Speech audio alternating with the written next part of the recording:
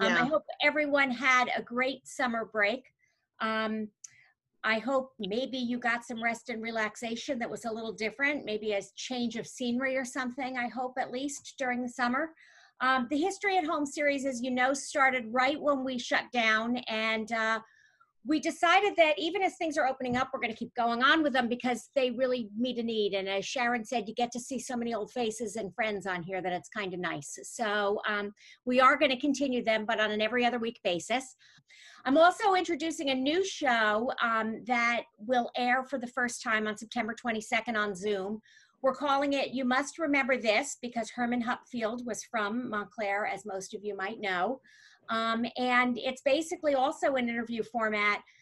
Some of you may know Donato DiGeronimo, and he is basically our host, and he's just going to chat with people and talk a little bit about what it was like growing up in Montclair and some of the organizations and activities that they were involved in. So that is on September 22nd, very informal. Grab a cup of coffee, a glass of wine, and join us.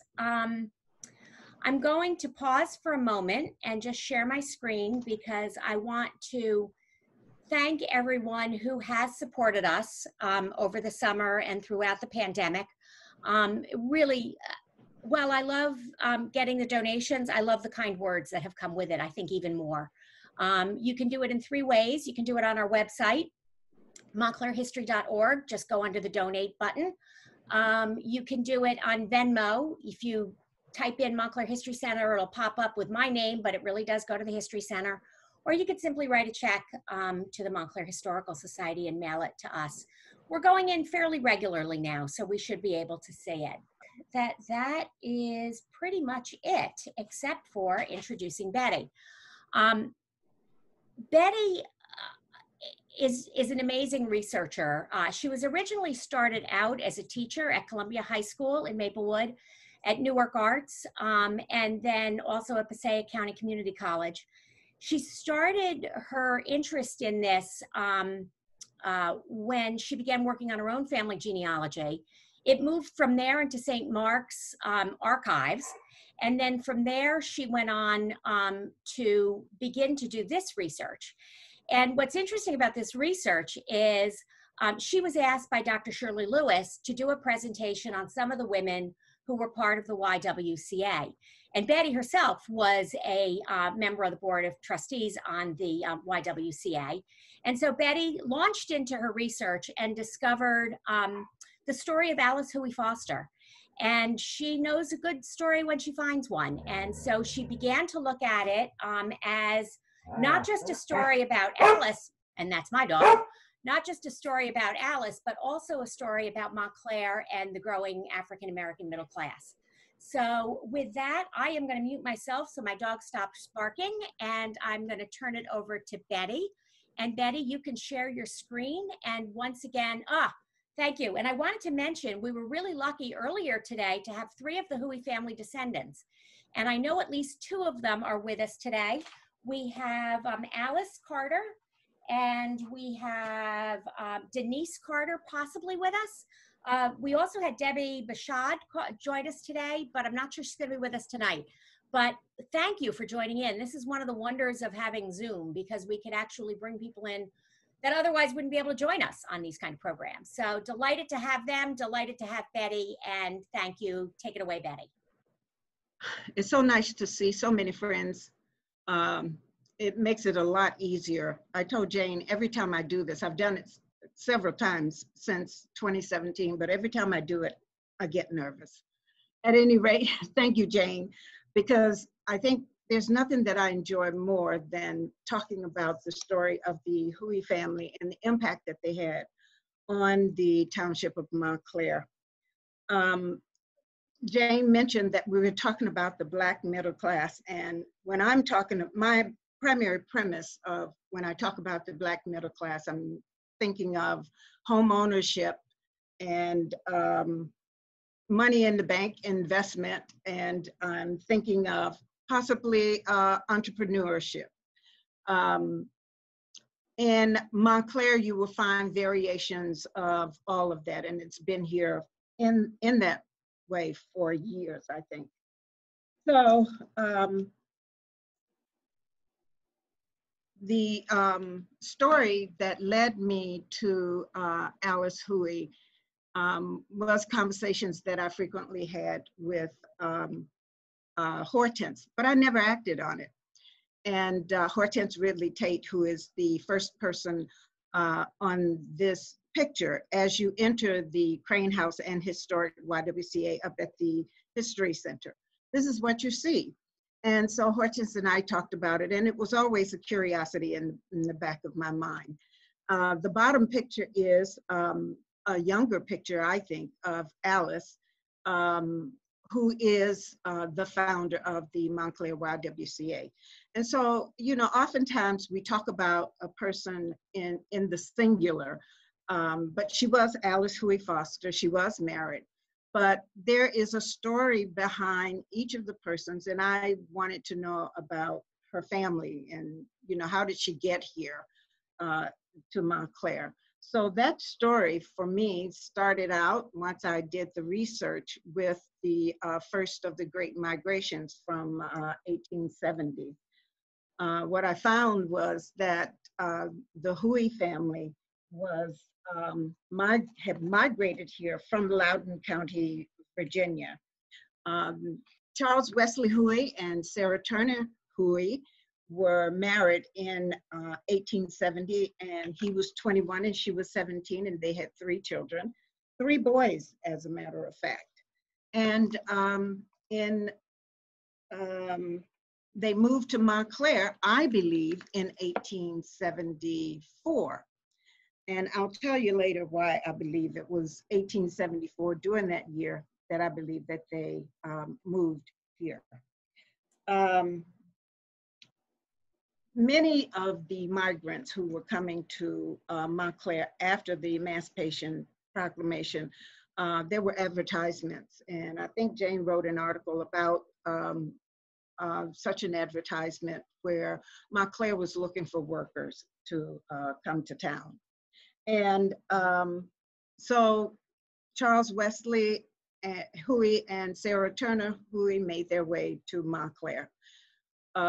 The population data that I was able to find through the help of some work that Elizabeth Shepard and through Henry Whitmore's book, the population data that I was able to get was, you know, from 1870, there was 36 African Americans. And by between 1868 and 1876, I saw another source that said the general population was 4,000. So I don't know if they included African Americans in there, but I could never find that particular information. But one thing we know for sure was that 5 additional people had come, the Hooes. In Whitmore's book, he also reiterates why African Americans were coming to Montclair because of the job opportunities and the greater salaries that were offered them here in town. And with that bit of information, Jane introduced, I now consider them friends of mine, one of the Hooe descendants of one of Alice's sisters that you will meet later. But she found some interesting information that she shared with me. And I'd like for Denise to come on and talk about that information because it had particular interest to me about their move from Loudoun County to Montclair. And they didn't seem to move here as to be a servant in anyone's home. So Denise, would you share with us what you found? Yes, thank you. Thank you very much, Betty, and thank you to the Montclair History Center for the presentation. And I just want to say that Betty and I and my family found each other because you post these things on YouTube, and I am sort of an ancestry sleuth. I've really been doing a lot of investigation, and then meeting Betty really accelerated that. And one of the documents that I was able to find is a document from the Freedmen's Bank And it is a record that goes back to 1874. It's a document that shows that back in March of 1874, Sarah Howe had a deposit there at the Freedmen's Bank. The Freedmen's Bank was, one of the, I guess, the first financial institution that was set up, post-emancipation. It only was in place for about 6 years or so, but it took deposits of African Americans. And Sarah Howe had an account. I have a document that's dated early March 1874. It lists where she was born, Claiborne County, Mississippi. It notes that her husband is Charles Howe, and it lists the children, Clifford, Charles, and William. It's got her actual signature on there. It does not say what the amount is that she had on deposit, but I thought it was really interesting that it was in her name and not her husband's name. Which brings me a certain amount of pride. We have a long line of strong women in our family, and just to really kind of indicate that these were people of means. It's not clear like where on deposit these funds were, but it just really underscores the fact that the Howe family came into Montclair with some funds and some means. So it was a great link in the chain, and it was really exciting finding it. And thank you, Betty, for giving me the chance to speak on it. Thank you, Denise, because it also added to what I think my understanding is, because for each time that I found Charles Howe or any of the Hooes in any kind of record here, it appeared that they were tenants until they got to the point where they were able to buy their own home. And what we're looking at here, we know Montclair was incorporated in 1868, and they began to keep their tax records in 1878. So this is the first tax record book that you're looking at here. And so I found Charles Howe. You see the arrow pointing to him, and the COL means colored. And you see that he's a tenant of W.S. Morris. That's William Morris, who had a hardware store on Bloomfield Avenue. And you'll see that picture also further. But what was interesting about this was that Charles Howe was paying a poll tax of $4. And so from the very beginning of their coming here, that to me means that they were invested in the community. I was also interested in whether or not there were other African Americans who were paying a poll tax. And so I just combed through every page in that 1878 book and came up with 16 names. And where you see, for instance, Edward Brooks at Philip Doremus, that meant that they lived in the home as a servant to that particular family. And there were 4 families that were listed as tenants. And you see at the bottom left column, Charles Howe was a tenant in the W.S. Morris building. And so I thought that was, really interesting, because it gave me the feeling from what Denise was able to find that they really were able to get a start on their own.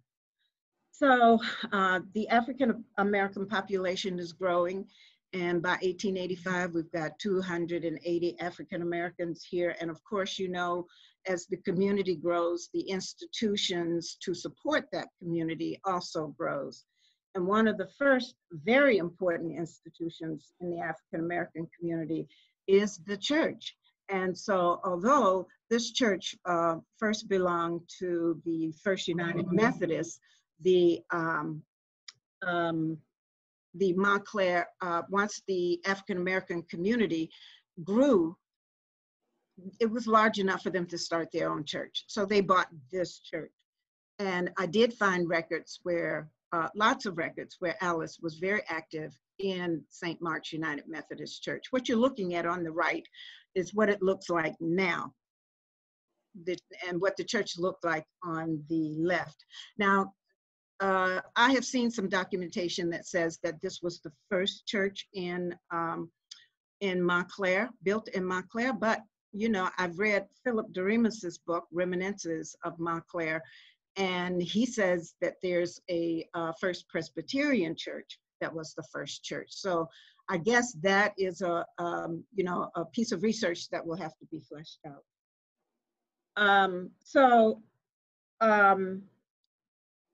Recently, I went back to the Henry Whitmore book, which was written in 1894, and was surprised to find that Alice's name was listed as a part of a group, a delegation, if you will, from New York, New Jersey, that started the First Baptist Church, which is up on Church Street. All of us know that church because right now it's called Christ Church. And Alice is there. She would have only been 10 years old in 1885 as they were establishing that church. But it just shows that, you know, at a very early age, Alice was, it seems as though her family was very invested in being a part of the Montclair community. So moving on from there, the Hooe family has grown, and wherein all of my pictures were silhouettes except for Alice's. Through my meeting with Alice's namesake, Alice Carter, and her daughter Denise, and the other daughter Debbie. Later I met Debbie. They gave me this picture of Evangeline, and I think Evangeline, well, it seems like the Hooe family was a very close-knit family anyway, but many of her siblings participated in activities at the Y. So I'm grateful for having that particular picture. I further wanted to look at where did they live during the time that they were here. So combing through tax records, I was looking both for Alice and for her father, Charles Hooe. And the tax records for Charles Hooe shows that they lived at these 4 addresses. And of course, each of them is a step up in their lives as they are beginning to establish themselves.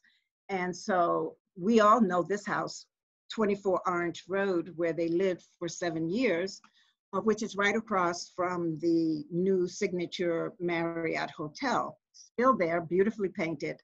I'm often tempted to ring the doorbell, but I do also have a picture of Denise and Alice in front of the house, which is what I should have used here. Sorry about that, gang.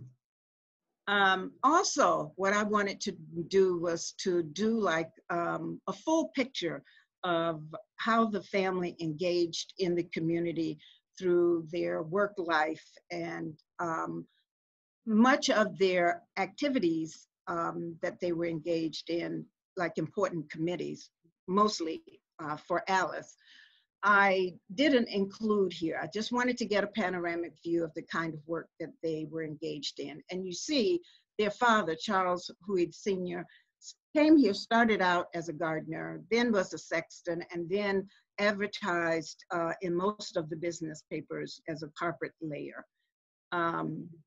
Alice was always Sarah was the wife, was always a housewife, and she worked once the business got established in the news store.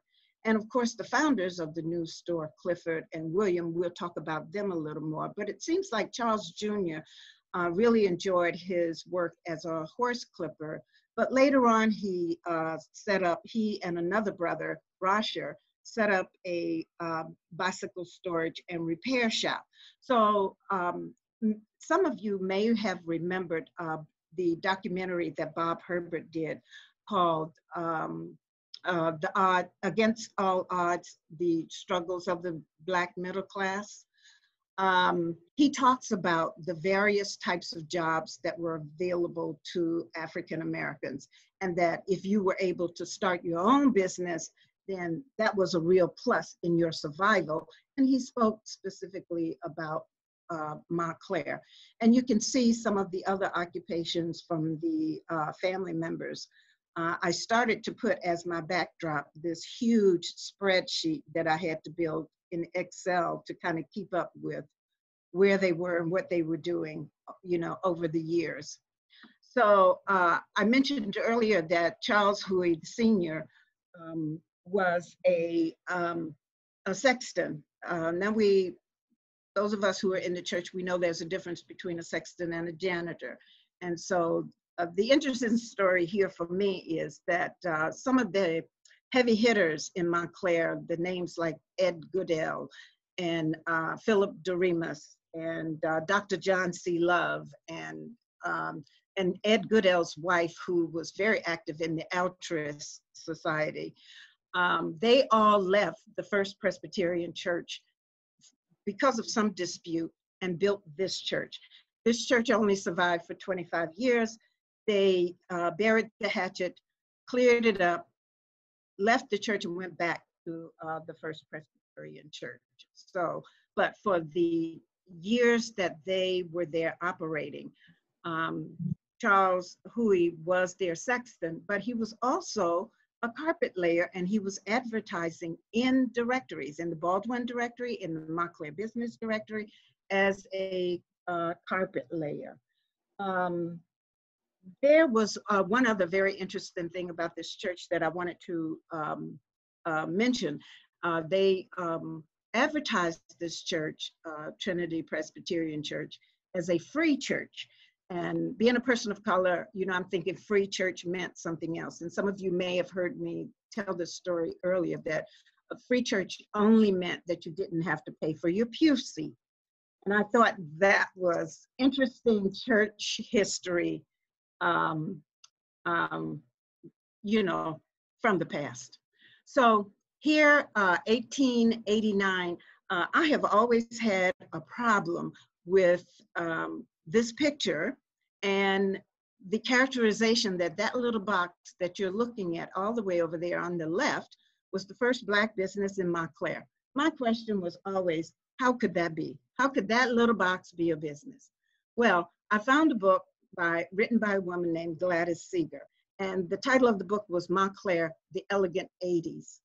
And in that book, Gladys, the book was written in 1948, and she went through all of, you know, how the township commission, it was called then, gave approval to a woman to run a flower and paper stand there, a fruit and newspaper stand there. Then she sold the business to a man named John Rush.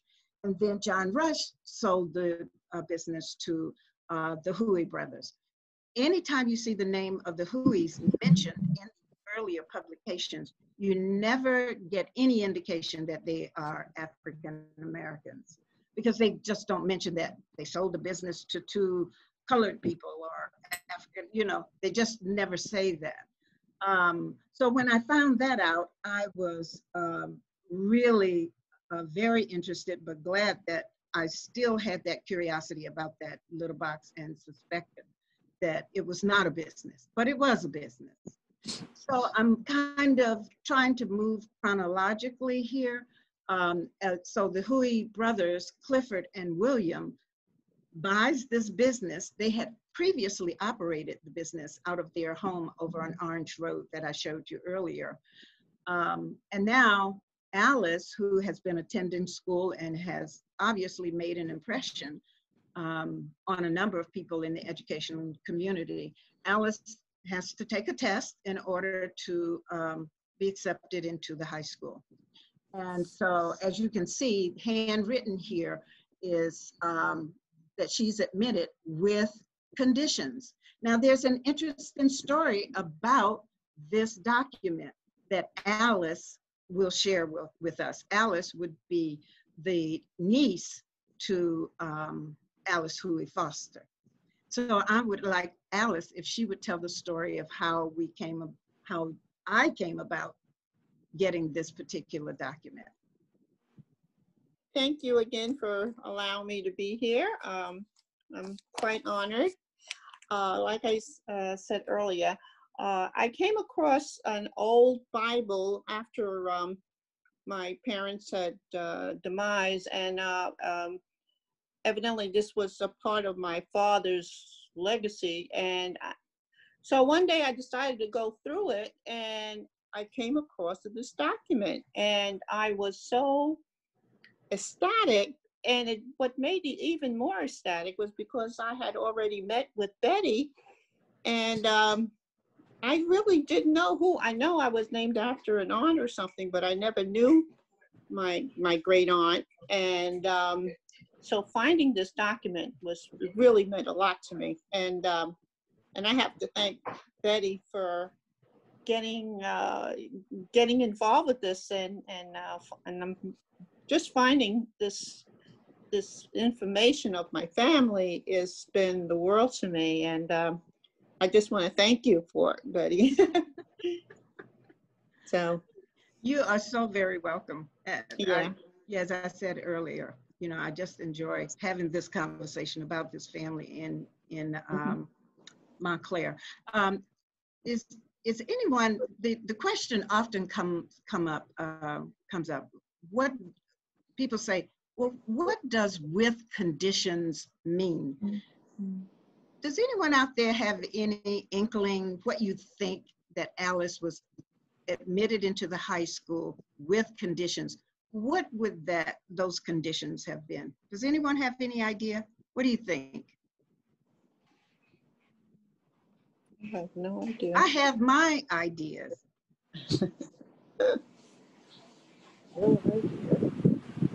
My idea really is that with conditions met is if she could keep up with the work, if she could hang in there and stay as a student at Montclair High School, you know, because I don't think at that time education beyond middle school was mandatory.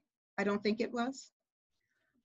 But Betty, it's also possible if she's the first African-American woman to graduate from Montclair High School, she may have been the first one to actually go into the high school as well. But with conditions. Well, because they didn't know if she could keep up with it, as you said, Yeah, but exactly. not because of her past experience necessarily in grammar school, right, because of her color. Right. That's what I was thinking. Yeah. Still moving in chronological order, here is a slide from 1892. All I want to demonstrate here is how the Hooe's advertised their business and how they were known in town. On the left, you see the Clifford and William newsstand at 449 Bloomfield Avenue. And on the right, you see them again under news dealers. You see Charles Hooe, carpet layer, sexton, his two occupations, two jobs. So he was not a lazy lima bean, I'd say, right? So as the Hooe brothers began to build their business, remember they started in that little box, but then they moved on and expanded the building. And if you look at the picture here from the Montclair Times, 1943, if you look at the up above, you see that the Montclair Savings Bank was located on the second floor of this. This was the Morris building. And down at the bottom, where the striped awning is, that's where the Hooe News and Tobacco Store was located. But big business prevailed, and I think the Hooe's news store went out of business around 1910, because I think that's when this building, that Montclair Savings Bank building, which is empty now, was constructed and opened there at that corner, at that same corner. So there were, in 1892, there were many changes in the Hooe home. They bought a house on Maple Place. Most of us know where the gelati ice cream place is, up on Bloomfield Avenue, and that on one side it's called Maple Place, and on the back side, which is Portland, I think, it's called Maple Plaza, something like that. But this is where they moved, and they bought a house that in the tax record, the value of the house, tax record book, the value of the house was $1,300, but they paid in cash to Ed Goodell, who was the chancery, the magistrate down in Newark, paid him $3,000 in cash, $3,300 in cash for this home on Maple Place. And they were the only African-American family for many years. And we'll talk about when the transition began from 1892. Okay. They were the only family. This is a picture, a prized picture that Jane found and shared with me. A picture of the 1898 Spanish-American War Parade going down Bloomfield Avenue. You'll see all the way over to the right, some individuals standing on the top of a building. If you could read the awning, could zoom in on it, you'd see that it says Hooe Brothers News and Tobacco Store. And so, you know, as fate would have it, things happen. And 1894, we're going back and forth. 1894 was a very challenging period for the Hooe family because of the typhoid fever outbreak here in Montclair. Clifford was one of the first victims of that. There were over 50 people in Montclair who died from the typhoid fever, who were frequent subscribers to a farm in Verona called Gould Dairy Farm. And they had been cited for unsanitary practices, and they didn't make the changes that was suggested. But that's a whole story within itself. So Clifford died in April of 1894. And then November 1894, his brother, co-founder, he succumbs to consumption, which we know is tuberculosis. But, you know, through loss, there's also joy. Alice graduates from Montclair High School, becoming the first African-American to do so. And she goes on to attend Howard University and makes her way to a teaching job at a boarding school in Marshallville, Georgia. And Charles Wesley Hooe purchased a family plot at the Mount Hebron Cemetery in 1895. So this is Alice's June 21st, 1894 graduation program. You can see it was held at the Congregational Church, and I was corrected about this building. Jane, I'll have to defer to you again about, because I thought this was what the Board of Ed building is, but I was corrected and told that this was the new state-of-the-art high school, but it didn't last very long, and it was located where, Jane? It was located right across from, it's basically where the Hillside Schools fields are today. It was state-of-the-art when it was built. Alice was probably one of the in the first graduating class. It lasted for a while as a high school, and then the town was growing so quickly that they quickly outgrew it. It became an elementary school, and then ultimately it was the Spalding Elementary School. Right. And then ultimately it was raised, and it's now just fields at over by Hillside. As you can see on that third panel, Alice was very much a part of her graduation ceremony. Her name is listed down at the bottom for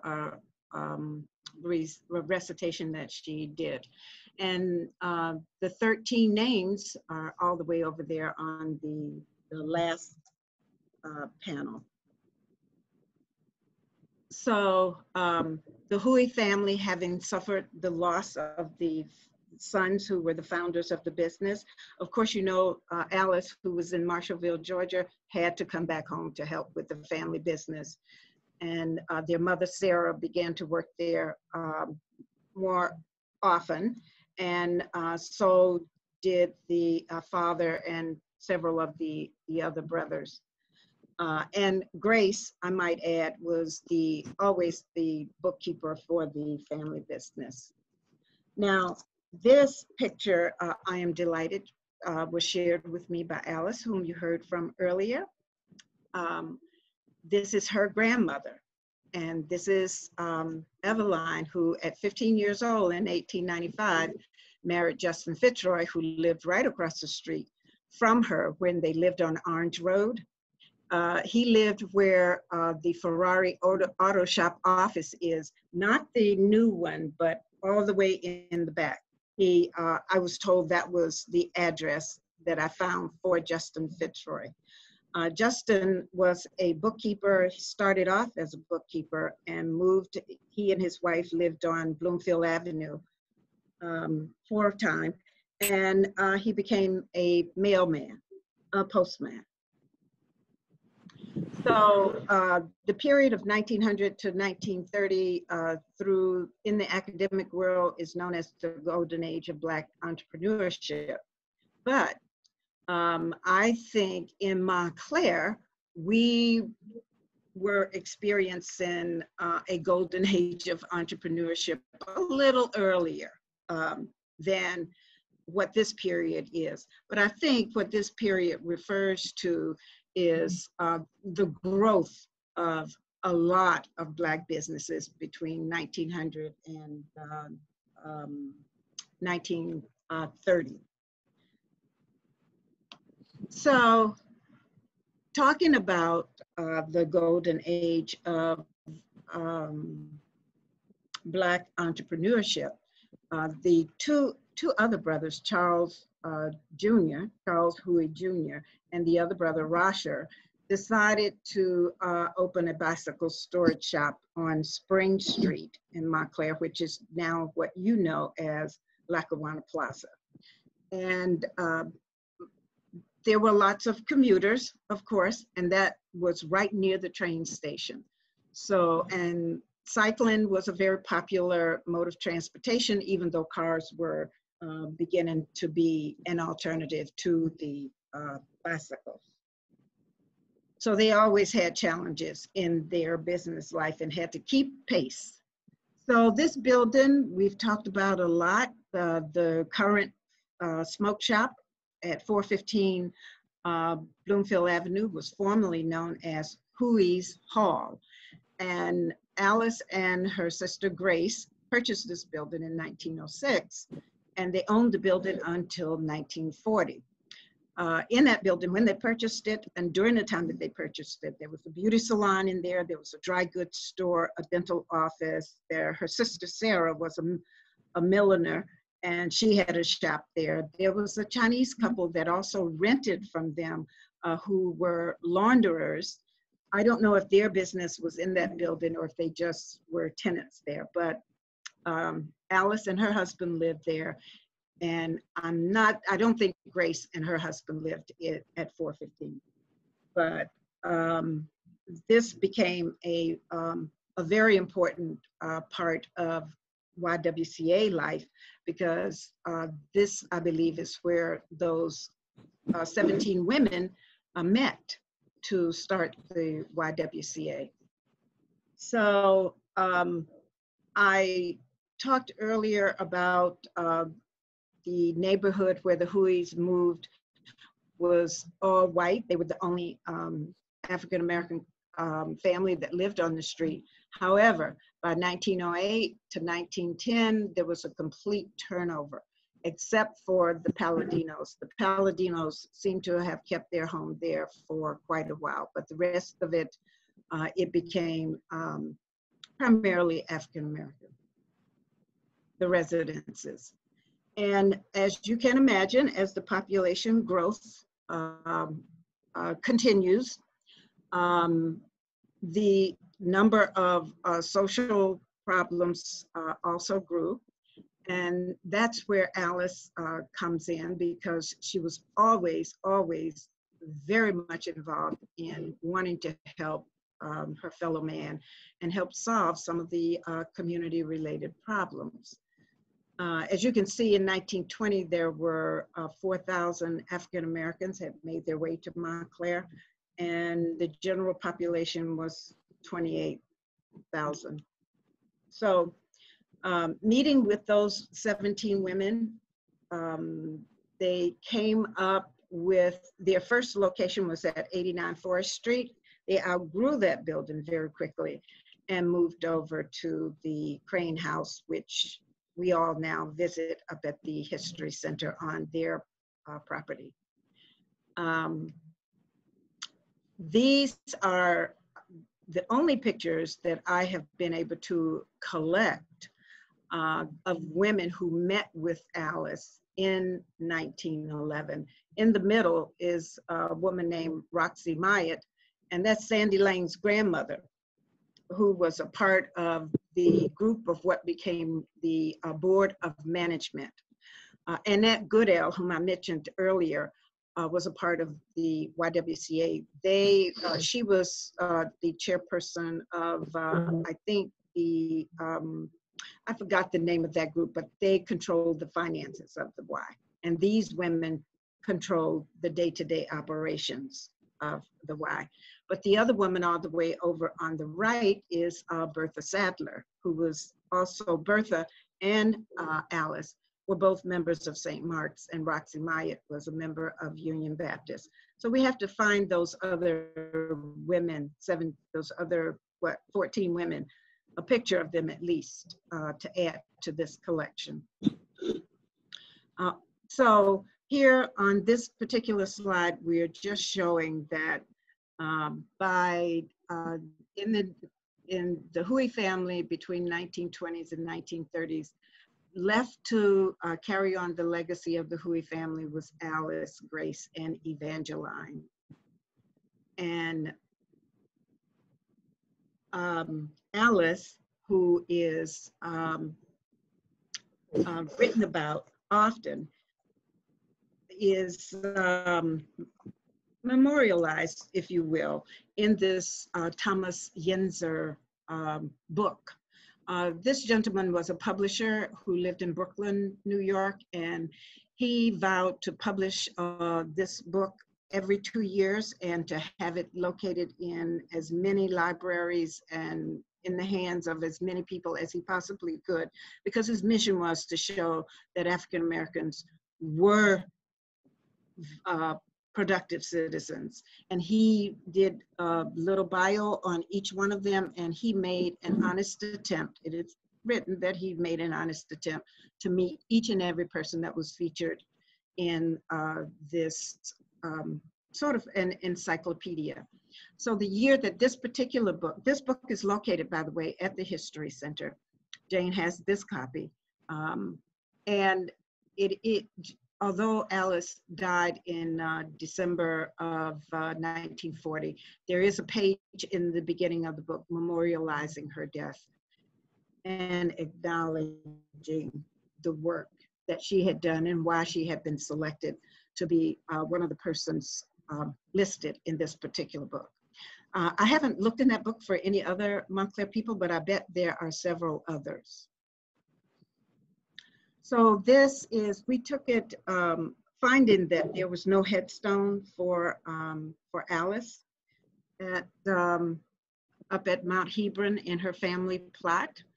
All of her family are buried there with the exception of, I can't find Charles Jr. and the last son, Phillips. I didn't find him there either. And I can't find them on Find a Grave. So, you know, the search is still on. But we did this in April of 2018. It didn't take very long because people jumped on board pretty quickly, and we were able to purchase a headstone to place it there in the cemetery in the Hooe family plot to memorialize Alice and the contributions that she has made to the township. And I might add that I don't think I named some of those committees that Alice was a part of. One was called the Montclair Interracial Committee.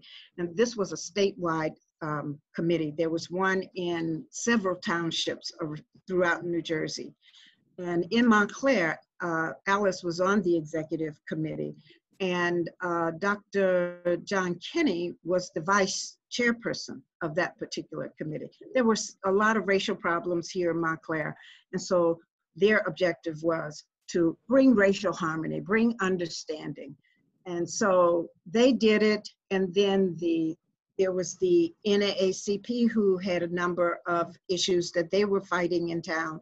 Alice was a part of the NAACP, and so she was doing her own thing at the YWCA, and plus running her business. So, you know, she was a very busy woman, coming from a very productive and busy family. And, you know, I'm just proud to know her and know that she was a part of our St. Mark's community. And that's the end of the presentation. And I hope you have lots of questions that you'd like to ask me. Jane will tell you that I have cut this presentation down tremendously from over an hour and 40 some odd minutes to under an hour. So I do hope that many of you have questions. I don't have a question, but I just like to make note that we do have a couple of people that actually are related to Alice Hooe.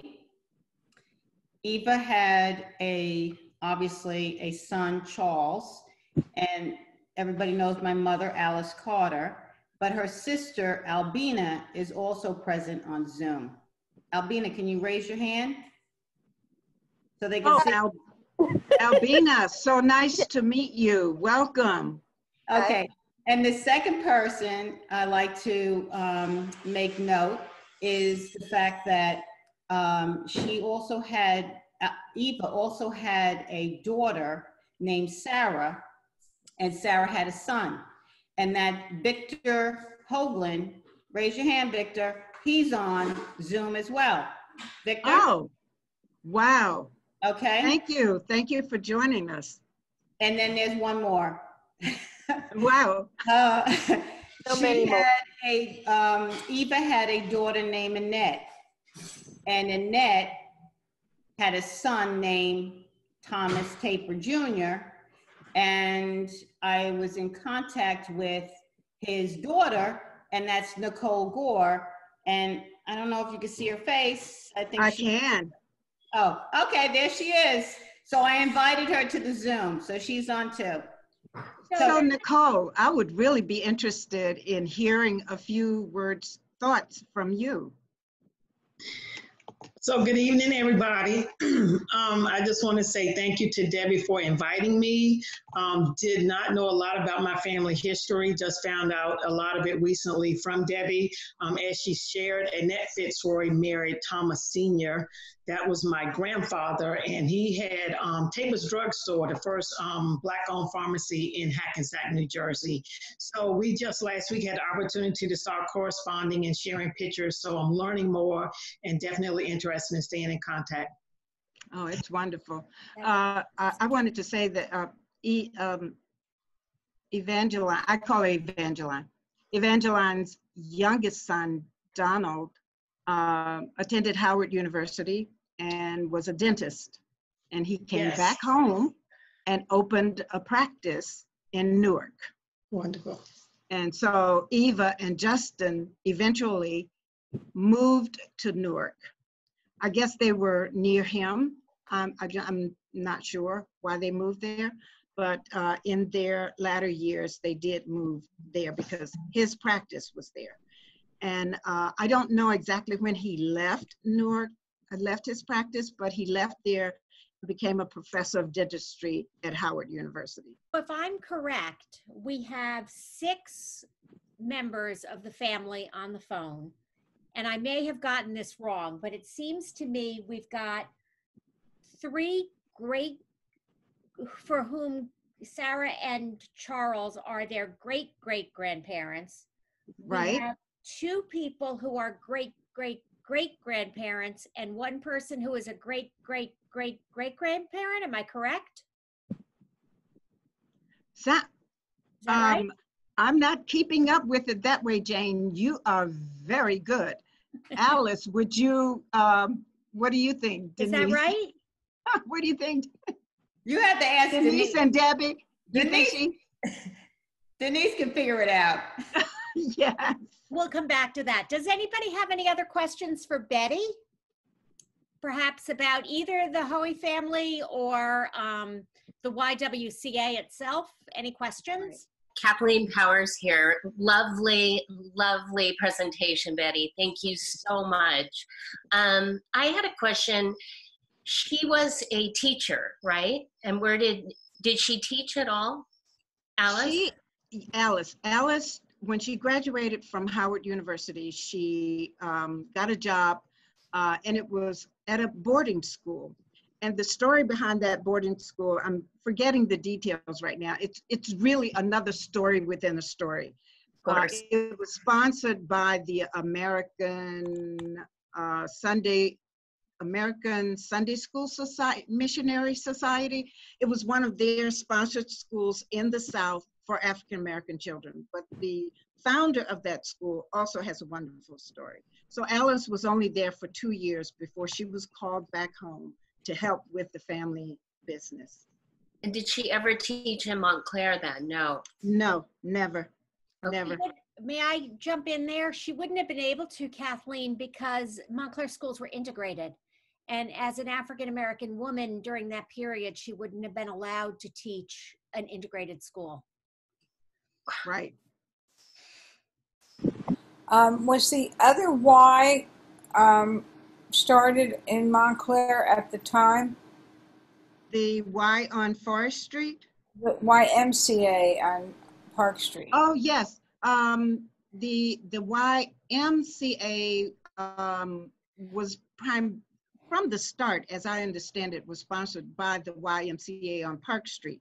And they had a small place up at, I think the address was 559 Bloomfield Avenue. And they started, I think they started around 1906. That was about the time they started their programs. The YMCA for colored men, yes. And the YWCA that she founded was on what street? It started out in 1911 on Forest Avenue at 89 Forest Street, I'm sorry. Mm-hmm. And then they moved to the Crane House at 159 Glenridge Avenue. I can also add to that, the YMCA, the one that's currently on Park Street, originally started out on Bloomfield Avenue.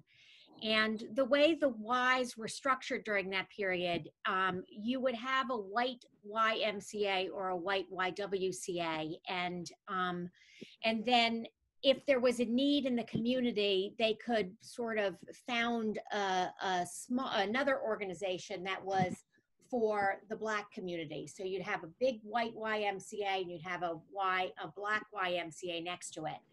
And that was the structure at every YMCA and YWCA throughout the United States, except for the one in Montclair. And the one in Montclair, founded by Alice and those 17 women, or 16 other women, never had a white YWCA in town. Right. And it was something that they were incredibly proud of because they did it on their own. They saw a need, they did it on their own. And in a way they were bucking the system, but the national YWCA never quite knew how to deal with that and always referred to it as the Montclair situation. Yeah. Yeah, and they didn't become a part of the national Y until 1953, where the National Y said, if you want to continue with our programming, then you have to integrate. So that's what happened there. And what I love with that is that they use the YWCA name for the 35 program. Years. Yeah. Now you'd be slapped with a lawsuit quicker than you could say right. YWCA. Now, what was the relationship with the Glenridge Avenue Y? That was a YWCA. It was just a change of location. They outgrew the Forest Street location, okay. And they needed a larger building. I see. Yeah. Betty, I'm curious, this is Sharon. Where do all of the family members who are on the Zoom with us tonight live? Are they all living in New Jersey? Yeah, I'm just so happy to be part of this. Because like I said, I had no idea about my, father's. My father was too busy raising, because it was 9 of us. Ended up with 8. 1 passed away. But he raised 8 of us, and he was pretty busy working. Sounds like a Hooe tradition to me. Sharon, yeah. In the chat room, we also have that Nicole is from Richmond, Virginia. Debbie is in Boynton Beach, and Victor is in Monmouth Junction, New Jersey. Oh, Right. good. well, Welcome. So glad yeah. you're all on. That's excellent. Victor, did you have anything you'd like to share? We're so No, glad but you could. I really appreciate what you've done. My cousin Alice has been keeping me informed on all the good work, and I'm going to have to watch that show on YouTube and get more details. Yeah, get another hour in or so. Thank you so much. Well, you just pace yourself. And what's so interesting is the show that she's got on, that we have on YouTube on our website, well, on our YouTube channel, doesn't include some of this information too. So she could probably put together a 3-hour presentation with all the information she's gathered right now. So yeah, really, really interesting. The research you found is really fascinating. And I thank you once again, Betty, for presenting it to us. I look forward to hearing in 2 years what else you found. So well, listen, I'm enjoying just sharing information with Denise and the family, and them sharing information with me. And Jane, whenever you find something, you send it to me. And you know, there's still corners in Montclair to dust off and take a look at. that's right. That's right. So it's something for us to be proud of, this family, and what they established in this town. Yes. Well, thank you, Betty. Thank you, everyone, for joining us. I hope to see you in 2 weeks when we'll be doing our program with Joseph Smith, who is sometimes Joseph Smith, and he's sometimes Abe Lincoln, and he's sometimes Frederick Law Olmsted, and he's all different sorts of people. So hope you join on for that. Hooe family, you're welcome too, even though we're not talking about your family. So That's okay. hope to see you all, and thank you. Stay safe and well, everybody. Thank you. Thank you. Bye. Thank you. Excellent. Thank you very much. Thank you, Betty. This is great.